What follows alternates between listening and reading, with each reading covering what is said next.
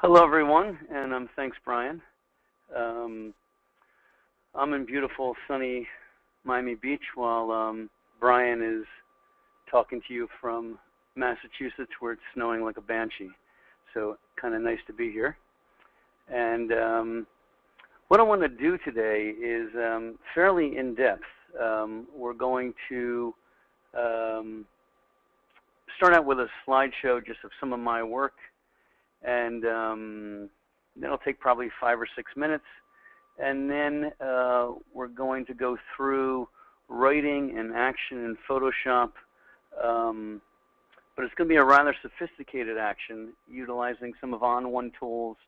And we're going to take that action and we're going to make that action into a droplet and then bring the droplet into Lightroom, and Lightroom will then execute the droplet, placing images in specified folders.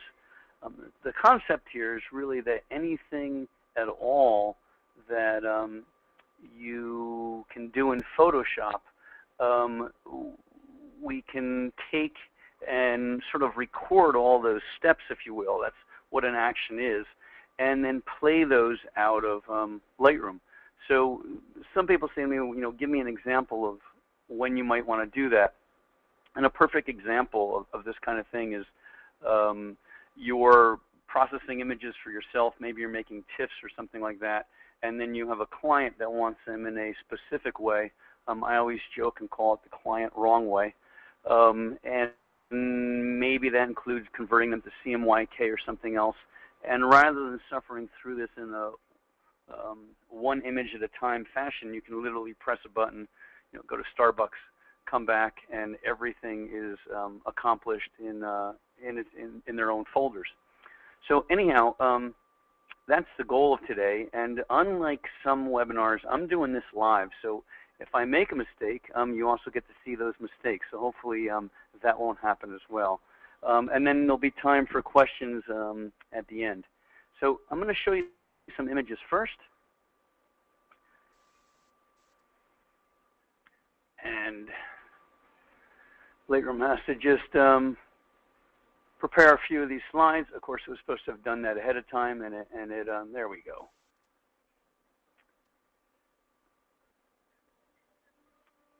So this is these are all examples of some of my work from the last couple of years. I think it gives people a good idea of the kinds of things that I shoot. Most of it is stuff that occurs because I have a camera with me, and I'm really keen on taking a camera wherever I go. I'm very intrigued with color, design, shape, and format. And although some of this does come from assignment, most of it really comes just simply from making sure that camera is part of my repertoire and with me all the time. And you'll recognize some famous places as well, I'm sure. I would comment on each picture, but I have it timed, so it's too fast to actually do that. And I guess the important part is just that you get a concept of some of this stuff. There's a series coming up from Antarctica. I've been there 3 times, going back a 4th time. Probably the only place I've ever been where it really feels like you've left Earth, and really, really an amazing, amazing landscape. 23.5 hours of sunlight, which is like a Kodachrome sunset that lasts forever. Pretty incredible. After Antarctica, you'll also see some images from Iceland, from the volcano that erupted, whose name I still will not pronounce because I won't do it correctly. But these are all sort of, pretty good examples of I think, what I do on a daily basis.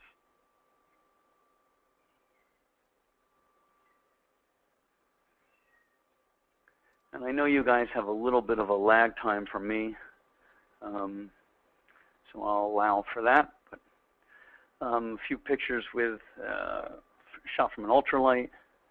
Lightning is another favorite thing of mine. Hey, Seth. Yes. What is your typical, since you're talking about the gear that you take around with you, can you can you chat about what kind of gear you usually have with you? Yeah, I take what's needed, and when I actually go out on any given day, I simply just grab whatever lens is nearby and take it. I used to, walk around with everything, and whenever I did that, it always seemed that whatever lens I had on was the wrong lens. I spent most of my time changing lenses. Now I really, I'll pick one lens and I sort of see that way. When I really go on assignment, typically I'm leaving actually for Africa and on Sunday, and I'll take something really, really long. Probably a 3-2.8 with a teleextender, and then I'm going to take probably a 14, a 24-70, and a 70-2.8, and probably a macro. But when I go out, I typically pick a lens that I want to go out with and work with that lens. I'm not a big fan of carrying tons of gear anymore all the time, unless I have assistants carrying the gear. So Brian, if I'm not sure of the lag time here in terms of if the slideshow is done. It's done on my end. Yep, it's good here. Okay. And that last picture, by the way, was because I really do shoot all the time, and people, I think one thing that's important is I really do carry a camera every day. This was last week during the eclipse. I just simply went up to my roof, opened a bottle of wine, and had a blast shooting this eclipse. I did not realize that it was going to take as long as it did, but it was pretty impressive when the moon shifted to these red tones, and pretty wild. So I guess we're sort of ready to start with the technical part, and I'm going to talk through this slowly so everybody can follow along, but I'm actually in Lightroom, and I'm going to go to a folder that I made up, actually a collection that I made up for this onOne demo, and we're going to go to, I'll just pick, I might as well work with this image since that's the image that you guys are using to promote this. For anyone who's interested, this is not done with an underwater housing. This is called making a picture. So you go in the water with the camera and you hope that it doesn't get wet, or if it does get wet, you dry it off. I have an underwater housing as well, but a lot of times it's just more fun to walk in and hope it all works out okay.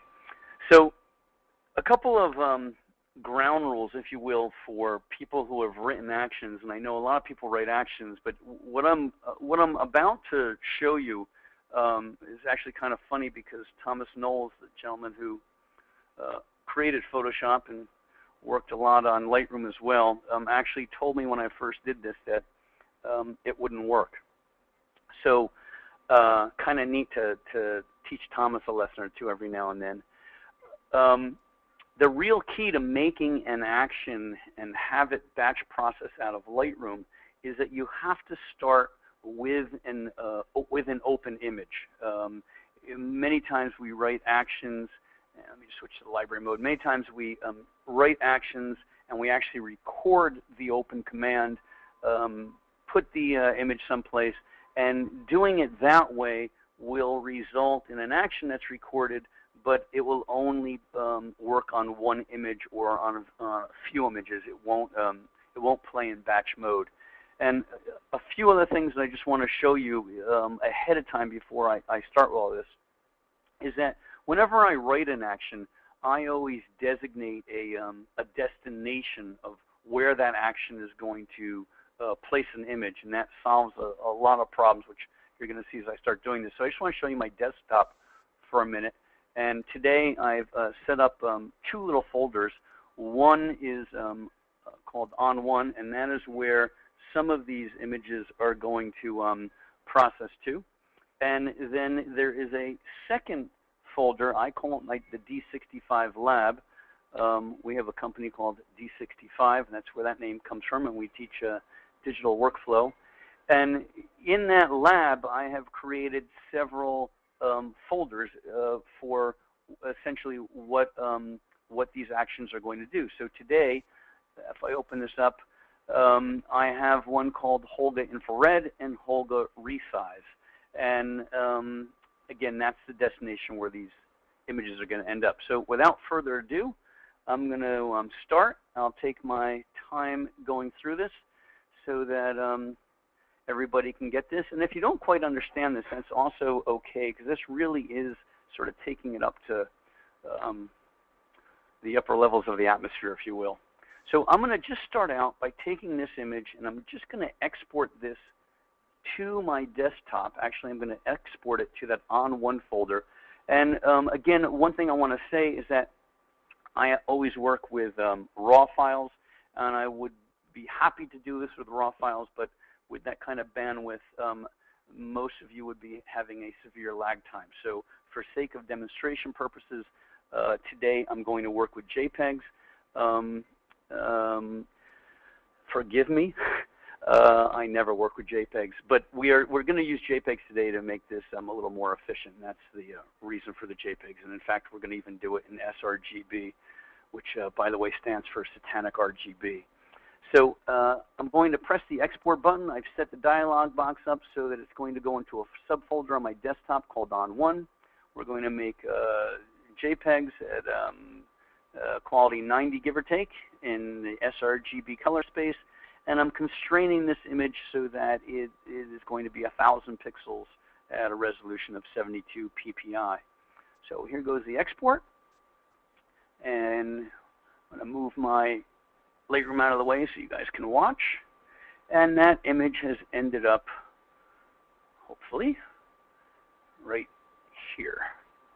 So I'm going to open that image up now. And I'm opening it up in Photoshop. And now we are sort of ready to begin.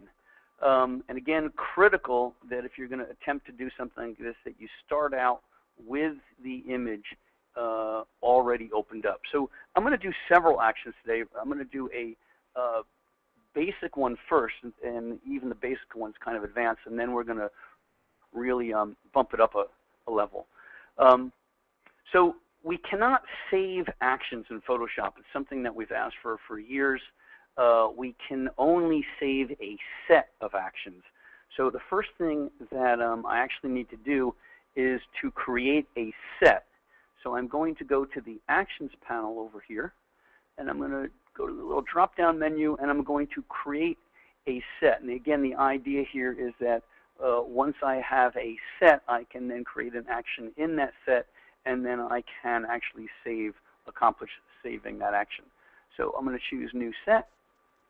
I'm going to give the set a name. We'll call this Lightroom Actions. I choose OK. And we see the set created in the Actions panel. Now I'm going to create an action in that set. So with the set highlighted, I again go to the drop-down menu, and I'm going to select New Action. And I always tell people, make sure you give your action a name that means something, because calling it Action 1 or Action 2 is going to do you no good trying to figure out what it does later on. So I'm going to call this first one Holga Infrared. And I'm going to choose Record. I always laugh about Record in the Actions palette because the red light means go and the green light means stop. Yes, that's correct. Red means go and green means stop. The background on that, for anyone interested, comes from the engineering concept that in a sound studio it is the red light that comes on, even though to photographers red typically means stop. So my action is recording.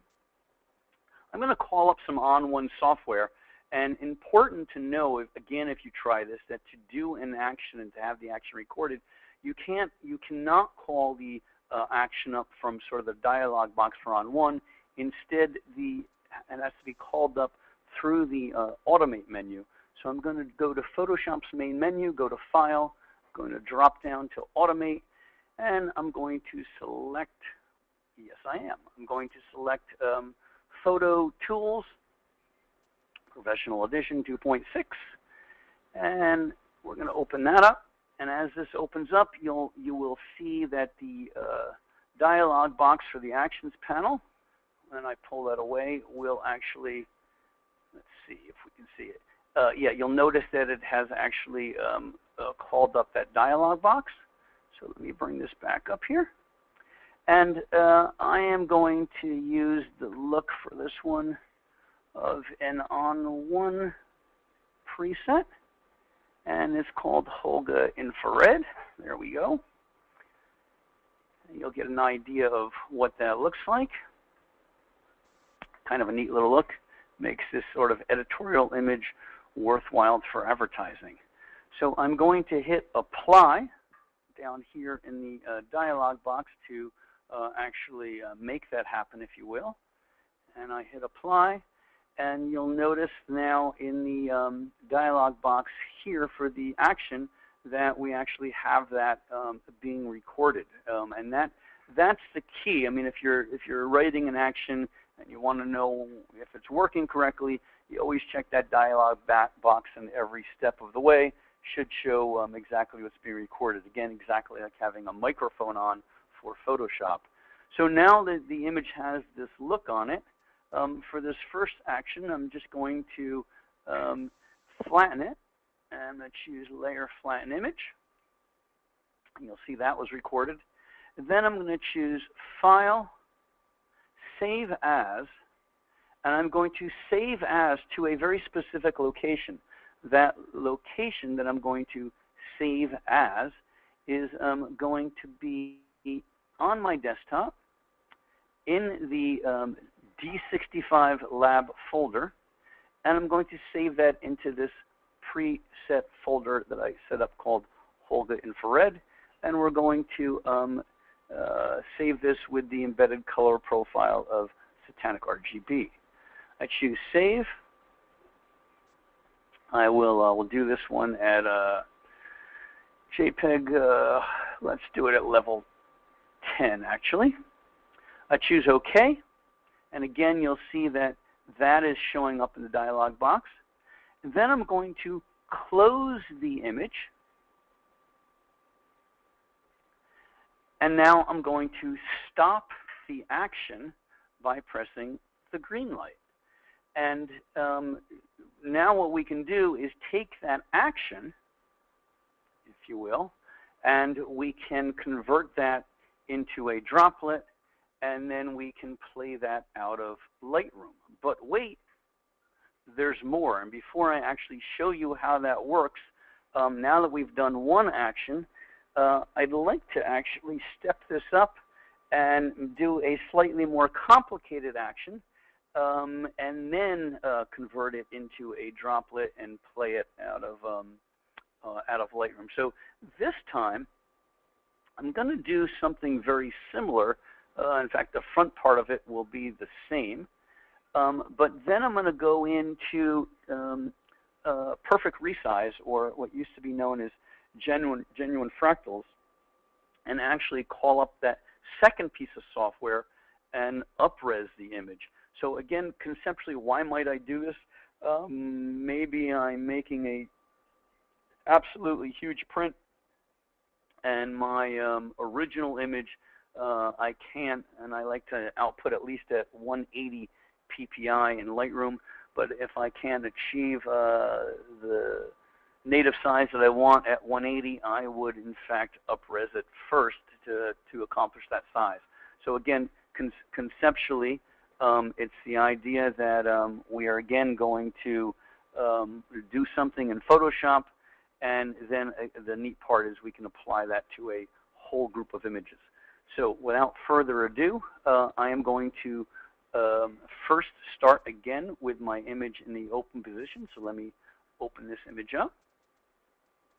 And I am going to create a new action. And this time I'm going to create, we already have the set, so I'm going to create a new action in our Lightroom Actions set. So I highlight Lightroom Actions, that's the set. And I'm going to drop down from the Actions menu, and I'm going to choose New Action.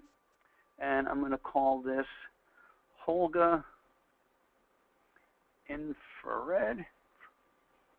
red, and upres. And again, I choose record. And again, for your reference, I know that we are recording because the red light is on.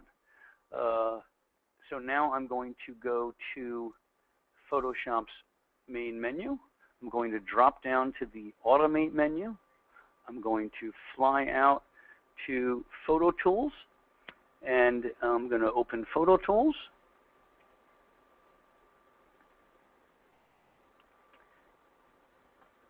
And let's just make this a little bigger here so everyone can see. I'm going to open up my onOne presets and pick my Holga infrared, and then choose Apply.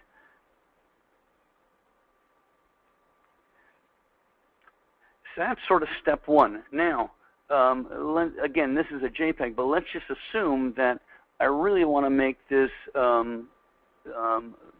large, or maybe even 1.5 times the size that it currently is, or larger than that.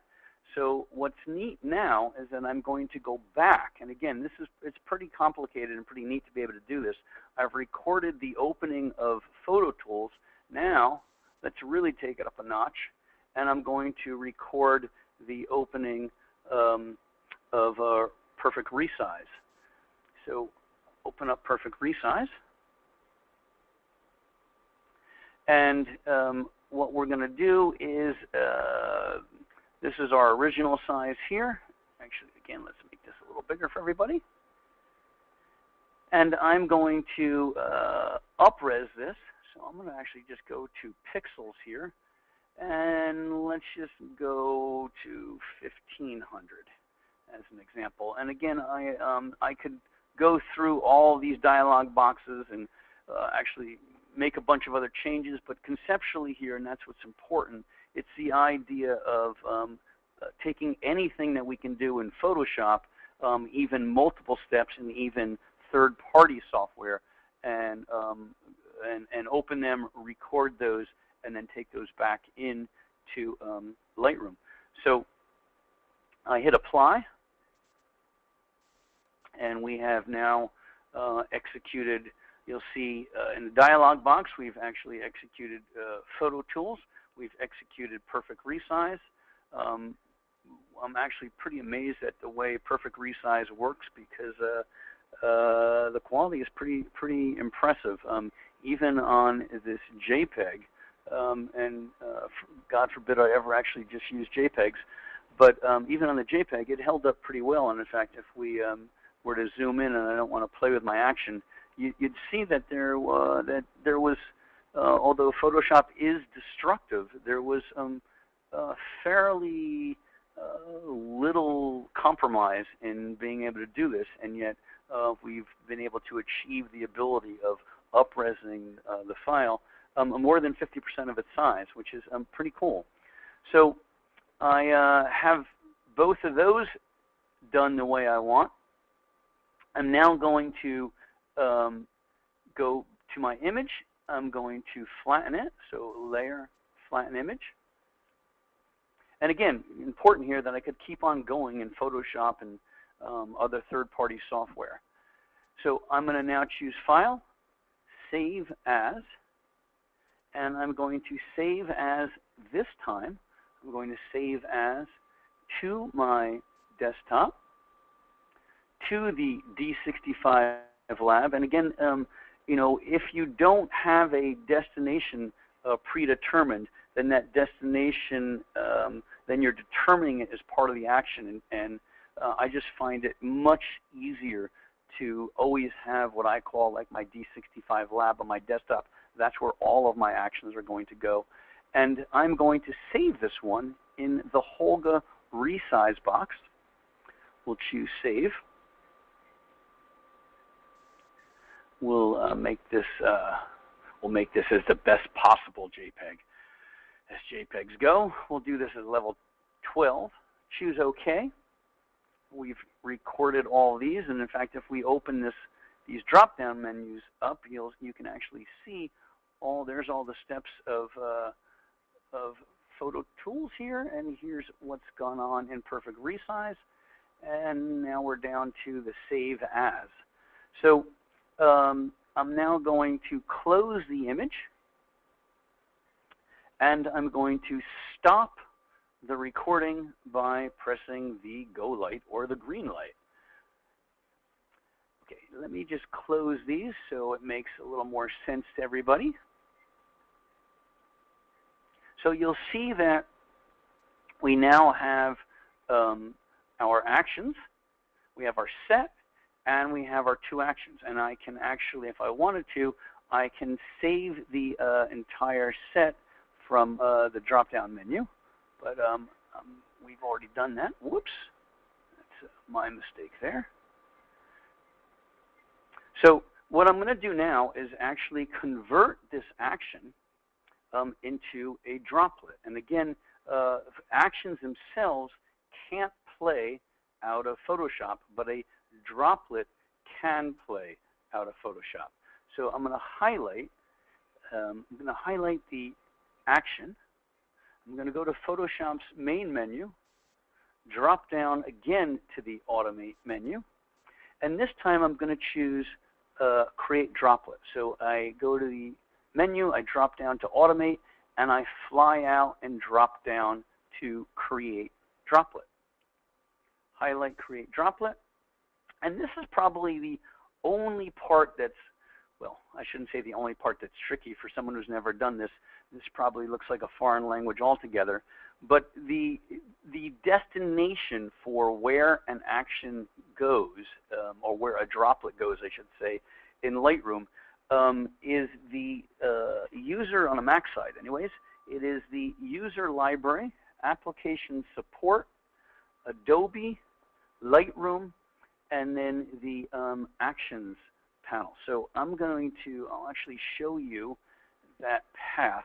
Nice thing about this is that from Lightroom's main menu and preferences, you can actually go right to this path with one button. But I'm going to take you here manually, and you'll see that the path is going to be the user, let's see here, user library, my old eyes. We will go to the user library, application support, Adobe, Lightroom. It's scary that you memorize this stuff over the years. And then we're going to go to export actions. So let me just make this bigger for those of you that want to stare at that path. And then we have to give it a name. So we're going to do Save As up here. And I'll just call this Holga Upres. And choose Save. And you'll see that over here we have that path. So then I have to choose what it is that I want to play. So I'm going to play the actions from Lightroom's actions. And I have a choice now of Holga Infrared or Holga Infrared and Upres. And I'm going to choose the Holga Infrared and Upres. I am not going to check Override Action Open commands, and I am not going to check subfolders. I am going to suppress any file open options dialog, meaning in English, because I'm going to open up multiple files.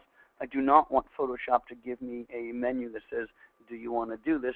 And typically my color space is Pro Photo, RGB, and in this case we're going to be opening up images in sRGB. In most cases I would have a color mismatch, and what I'm able to do is suppress those color profile warnings. So I choose OK, and now we get to see the real magic, which is really cool.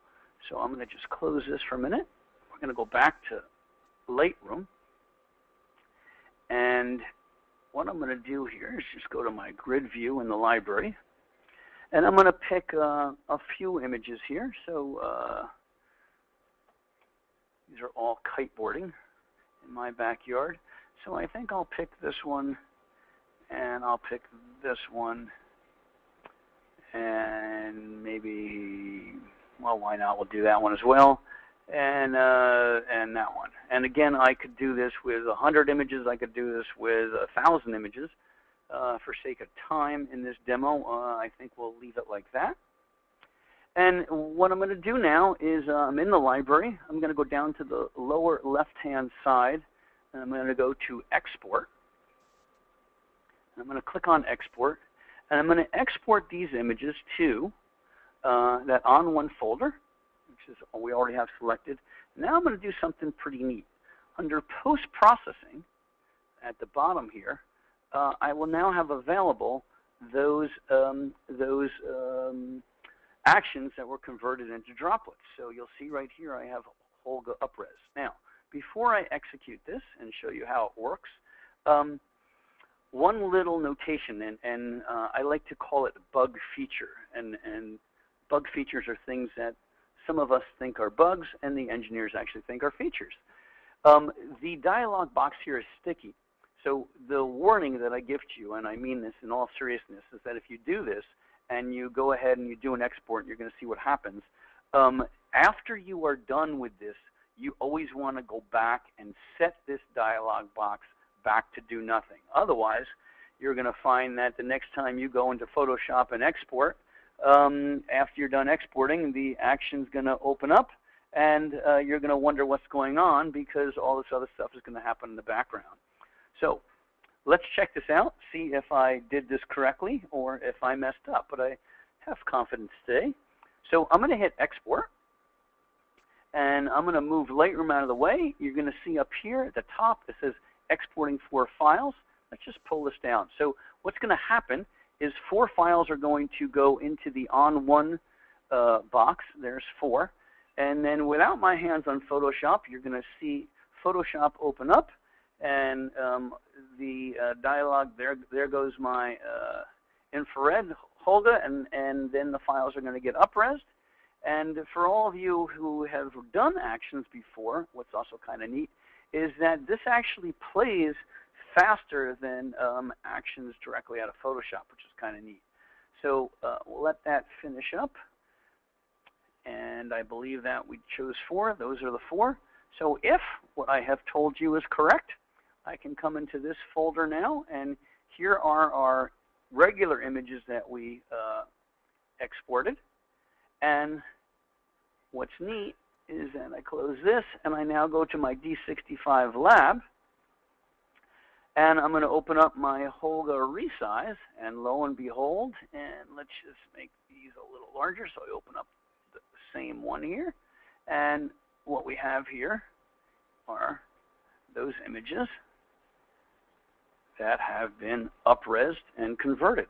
And that is pretty cool. And again, the scenario here and the idea is especially if you have multiple goals to achieve. For me, I prepare images for a stock agency, but I also want to prepare them for myself. I also like to prepare them at the same time for the Copyright Office because I register everything I shoot. And you know, I might have 3, 4, 5 things to accomplish, and most photographers actually go through an export and they go through this process sort of one at a time in a beleaguering manner, image per image. And the real goal here is being able to take 100 images or even 500 images, press a button, and accomplish multiple things. We have a book out on Lightroom that's available on Amazon. And that entire book, all of the CMYKs were accomplished in this exact fashion, actually taking TIFF files and then doing the CMYK conversions.